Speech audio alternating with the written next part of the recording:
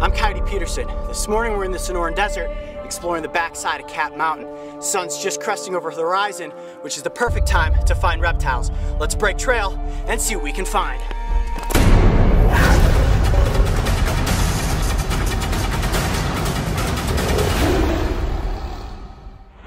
The Southwest Hills is an epic backdrop for any adventure, and there's no location more picture-perfect than the Sonoran Desert. Today the crew and I are headed out to capture some of this beauty, but trust us when we say looks can be deceiving. From the rock-strewn, ankle-twisting terrain to the spike-covered plant life, ready? Everything you come across stands to slow down even the most ambitious adventurers. It's only like 7:30 in the morning. I'm already pouring sweat. It's really important to make sure you stay hydrated in the desert at all times. Oh, geez.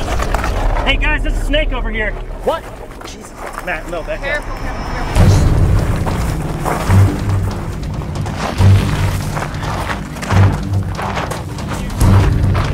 Where? All right, watch your footing. All right, Chance, come up slow. Oh yeah, that is a Western Diamondback Rattlesnake. Okay, let me come to this side. Oh, careful. Yeah, okay. Be careful, he's big. Priority number one, guys, is safety. I want to get that snake out of there. I want to be as careful as I can. He definitely senses that we're here now. He's got his tongue flicking out. He's basically sensing a couple of warm body masses, and he says, okay, this is not prey. These are potential predators. What's really difficult about this situation is all this loose terrain. And the last thing I want to happen, Chance, is for you to slip backwards when I've got that snake coming out of the hole. Okay, so I'm gonna gently work him out here.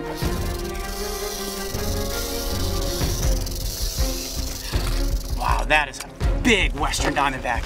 He's probably about 4.5, 5 feet long. All right, we gotta get him under control a little bit better. Wow, and he is strong.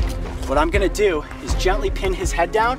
That will allow me to get control of the snake. Now, this isn't gonna injure the snake in any way, but allow me to keep myself, you guys, and the snake safer throughout this scene.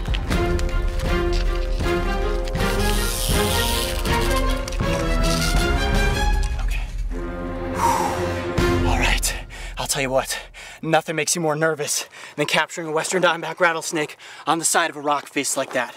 And there you have it.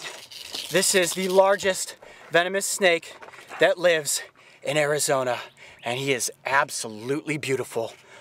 Now, I want to make sure that I have a firm yet gentle hold on his head, and you can see these big puffy spots on the back of his head there.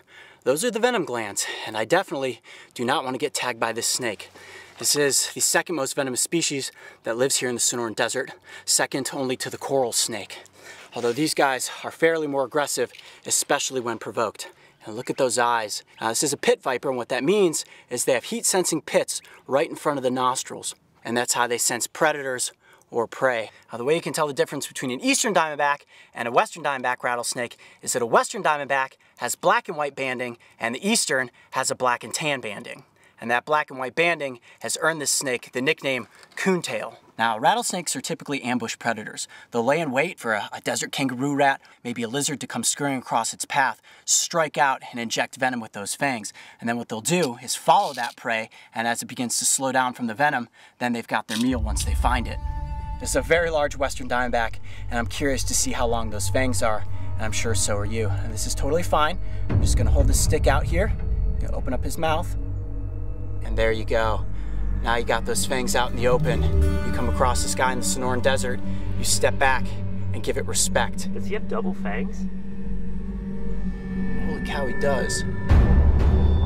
Now, rattlesnakes are constantly replacing their fangs. You can actually see he has 2 sets of fangs. So one of these sets is getting ready to drop out, and then the new set will be in place so he can go out there and hunt for his dinner. Pretty cool to see a rattlesnake with a double set of fangs. I'm gonna let those fangs back in. Now, the rattlesnake's fangs are just a modified set of teeth that are hollow so that they can inject venom, like these little hypodermic needles filled with a mitotoxic, cytotoxic, and hemotoxic venom that's gonna put you in some serious pain. I'll tell you what, come out here, you search and you search and you search for one of these snakes. I'm trying to do my own job, and sure enough, it's Mark, director of Breaking Trail, that comes across the Western Diamondback. Good find, buddy, good find. I would give you a high five right now, but I think you need both your hands. Yeah, definitely need both my hands right now. And I never recommend you go out and try to capture or handle a rattlesnake like you saw me do here today. is one of the most dangerous reptiles you can come across in the Sonoran Desert, and one of the most venomous rattlesnakes in the United States. Now, I always like to make sure whenever I encounter an animal, I put it back as close to the spot where I found it as possible. So I'm gonna let this guy back up into the shade here. All right, buddy, there you go. What a cool encounter with the largest venomous snake in the Sonoran Desert, the Western Diamondback. And so cool that it had a double set of fangs. I think I'm gonna call him Tommy Two Fang, but why don't you guys tell me what you think we should have named him? I'm gonna get the heck out of the Sonoran Desert and get into the shade. I'm Coyote Peterson. Be brave, stay wild. We'll see you on the next adventure. If you thought that was one wild adventure, check out these other animal encounters. And don't forget, subscribe to follow me and the crew on this season of Breaking Trail. This episode of Breaking Trail was brought to you by the Buy Power Card from Capital One. Every purchase brings you closer to a new Chevrolet, Buick, GMC, or Cadillac vehicle.